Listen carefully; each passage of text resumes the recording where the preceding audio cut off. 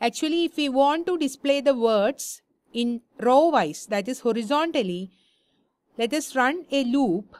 So let me first run a loop outside these conditions. We need to do it within this loop itself, right? So after this, let me have the characters. So where characters, what I can do to get the characters, I just have to specify my ARR of I dot split using an empty space.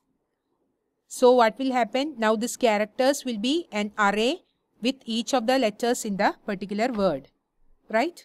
So let me run a loop $.each with characters as the array, okay, and function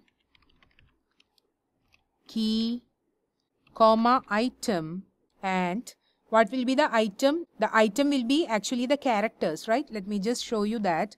Console.log item. Let me save this. Let me refresh. See, first it is EGG, G twice, okay, then MILK, then BUT twice, which means butter, then jam, then oats. So these letters are getting displayed here. So what we need to do actually, if the value of orientation is equal to row, then we need to display the characters one after the other. If the orientation is column, then we need to display the characters with a gap of 12. That is, if the first letter is displayed here, then after the 12th div element, we need to display the next one, right? Because they have to be displayed like this. So 1, 2, 3, 4, 5, 6, 7, 8, 9, 10, 11, 12. 1 plus 12, 13. So in the 13th position, we need to display the next letter. So what I am going to do is that here, let me have a variable named next letter, where next letter equal to 0. Okay. And let me move this outside the loop here itself. Okay. And what I am going to do is that for orientation row, we need to have next letter with a gap of 1, right? And if orientation is column, next letter should be displayed at a gap of 12, right? Diagonal we will display later. Okay, so we have done for row and column. And what I am going to do is that, let me have a new variable here where next position equal to 0, and let me select $.individual with index. What should be the index?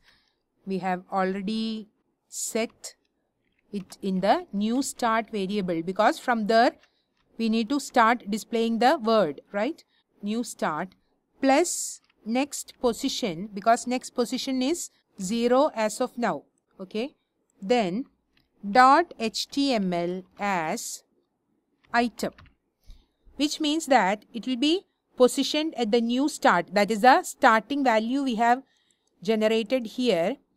It is new start if there is no space, and new start is start itself, that is a random number itself, in case if there is space.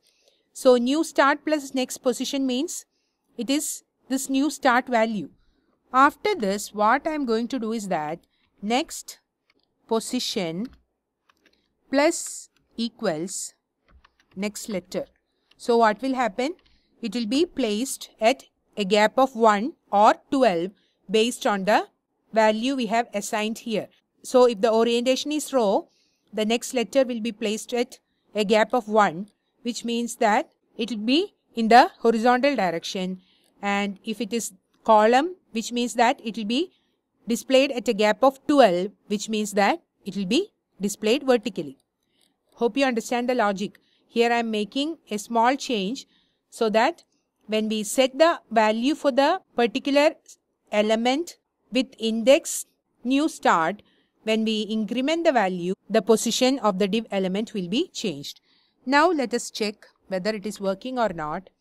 Let me refresh. See, we are seeing some words. Milk is displayed correctly. Butter is displayed correctly.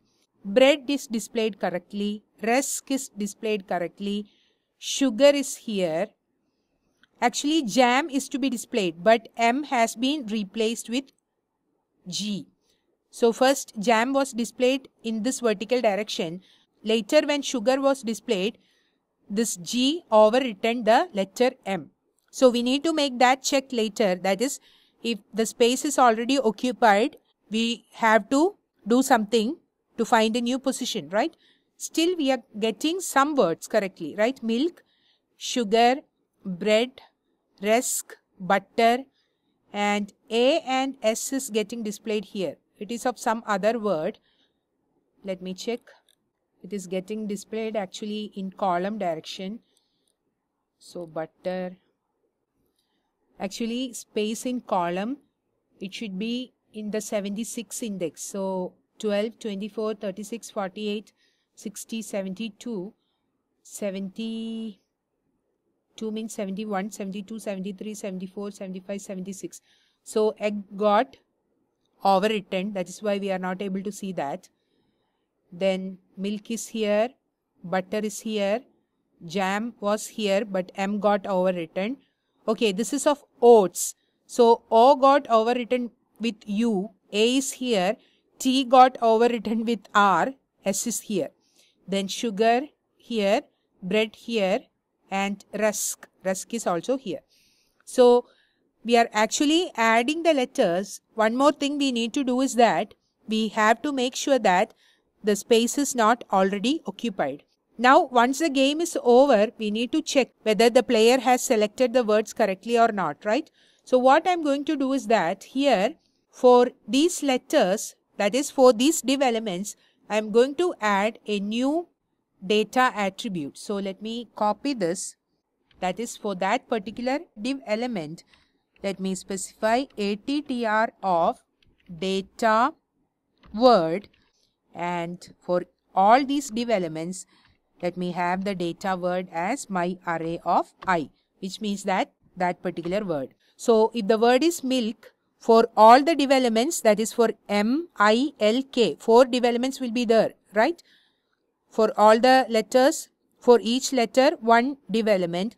So 4 div elements will be there. So for all the 4 div elements, the data word attribute will be having value milk. Let me show you that. Save. Let me refresh. Here rusk, oats, sugar, bread, butter, egg, 1 G got replaced with this U, and jam, J-A-M, A got replaced with bread's B letter. Okay. However, let me check it within letters. Let me close this. See, for R, we are seeing the data word as rusk, and for O, data word as oats. Then this is of the word rusk. So letter is U and the data word is rusk. Then here again for A, it is data word is oats. Again for S, data word is rusk, like that. So here if we check in a row, see, all these words are having bread, B, R, E, A, D. For all these 5 div elements, the data word is there with value bread. Okay, so we have actually placed the letters. Next, what we need to make sure, that they are not overwritten.